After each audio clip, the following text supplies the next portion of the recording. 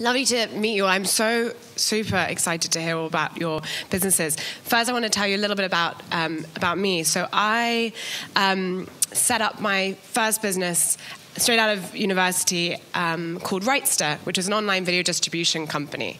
So I've always been in business-to-business organizations where I had rights holders like Fashion Weeks or sports clubs who wanted to get their content to the Daily Mail and the New York Times.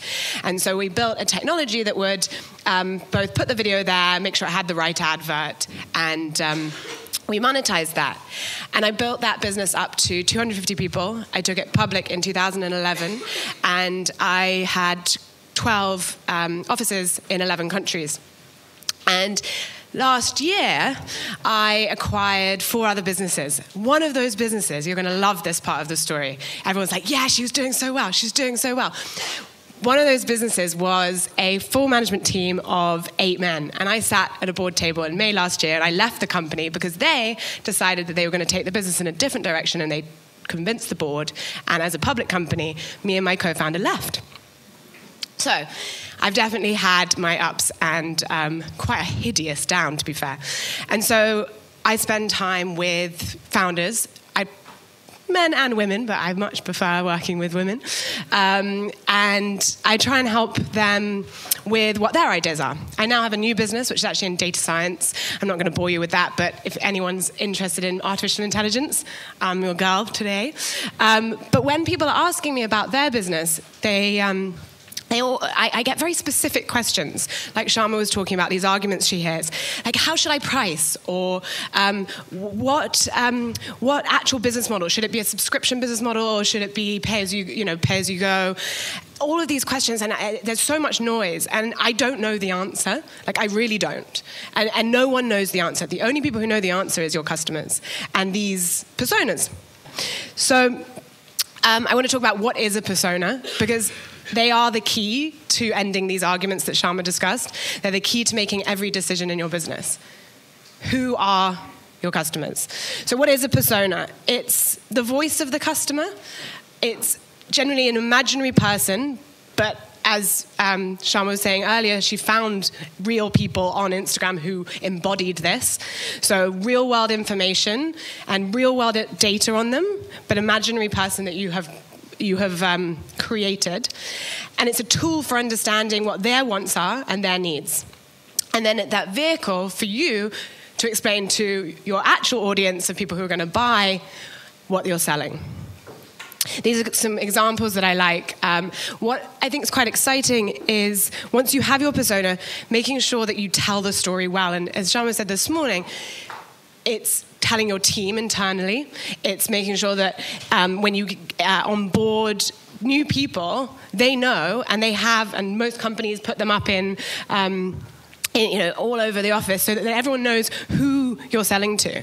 And we spoke earlier in a session, in my session, about like how are you going to who is the person that you're selling to, and are they going to like what you want? And you can come and you can say to this guy here, doesn't have a name, Tim. You can ask Tim what he likes and where he shops. And this isn't about demographics.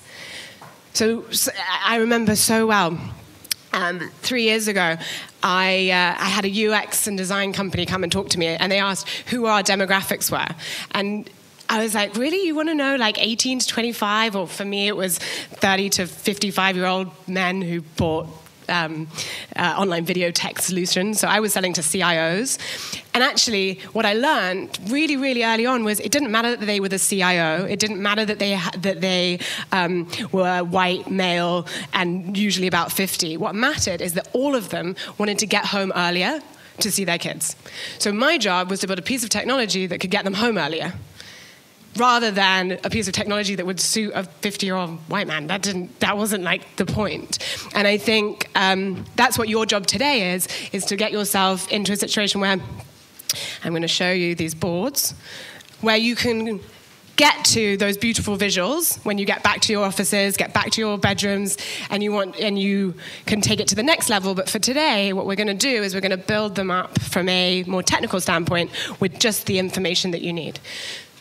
And in your classrooms, you'll all get a sheet with boxes like this, with just enough space to write a few words. So in your notepads, you can write more.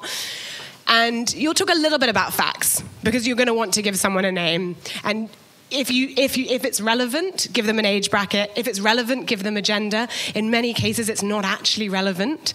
And what do they actually care about? This is my favorite box. I'm going to say that about all the boxes, so excuse me. This is a great box. What do they care about? So for me, as I said, it was the guy wanted to get home and see his kids earlier. Is it their friends? Is it their family? Is it being on time? Is it health? Do they care about being known by other people? Do they care about sustainability? What other things that gets them out of bed every day? Then their vibe and their style. I think I've never seen so many awesome business proposals as I saw seeing your applications. Everyone has got a great vibe and a great style, and it's so important to make sure that that's front and center of the actual audience. And we spoke earlier in the workshop about, is it your style? Is it the business's style? And for me personally, I think it's got to be about those 5 girls or those 5 guys. Their persona, that is your style. And are they old school? Are they trendy? Are they traditional? However you want to describe it, those are the things that you will then embody. What are their pain points? So are they overworked, worried about exams, worried about getting a job? All of those niggly things, you might not even be solving them. So you might be solving for other problems that they have. So someone might have... they might have I can only think of my business ideas, and they're so completely different to all of your guys. Someone might have a problem which is they can't stay at work for long enough because they need to go and pick up their kids from school. Now that's the pain point that you've gone, and you're going to try and solve with the having a crash at Huckletree. But what are the other pain points? They're tired. They don't speak to other mums anymore. All of those other pain points are going to help you build what, in addition, is your actual brand. So. Thinking and asking them, what are your pain points, will unlock what you should actually be offering them. Their life goals. So this is another really exciting one because it will help your product development. Where do your 5 personas want to get to? And how can you help them get there? So they want to be on the front page of Vogue magazine, or do they want to be on the front page of Wired? Do they want to never be seen and they are researchers in a university? What are their life goals? Is it a Nobel Prize? Is it just to generally be a little bit happier? The life goals, I think you'll find yourself getting quite attached to where they want to get to, and that's how you can drive your business. What are their influences? Who makes the decision to buy what they're going to buy? Are they, young children might be your user persona, but actually the decision to buy is their mother. I work with a virtual assistant company, and a lot of the time it's the CFO who tells the CEO, mate, it's time, to get a virtual assistant. And so the buyer is actually somebody else than your persona. Who makes the recommendation to them might be people on social media. You might buy those awesome pita chips because you saw them in an Instagram post from Future Girl Core. So is it your peers? Is it people from school? Is it people from work? Who gets them to do something? Who affects their purchasing? Who's affected by them purchasing it? So your persona might buy a sex toy, and who's benefits from that? Your partner. So you want to think about who are all the different people who are going to actually either benefit or in some cases potentially not benefit from them buying your product. So we're going to spend a little bit of time doing that, and what I'm hoping you then are able to do is go home or to the office, and spend your time developing and fleshing that out. And as Sharma said, find people and women like that online, or men, And then what you're able to do is unlock a few certain things. So the first is defining your product and additional services you might offer.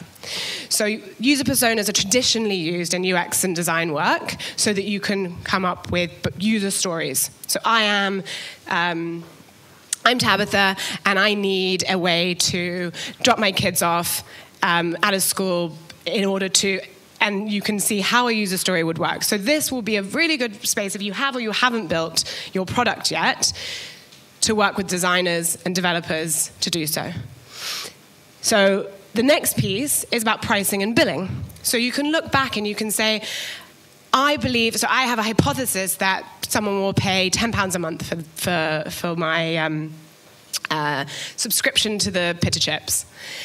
You need to go and you need to ask those personas, would that girl actually pay £10 a month for a subscription to Pita Chips? No one needs a subscription to Pita Chips. The reason they probably, the reason they probably like the Pita Chips is because they like tasting new things. And so you probably need to price them on a per Pita Chip bag basis. That was a really bad example.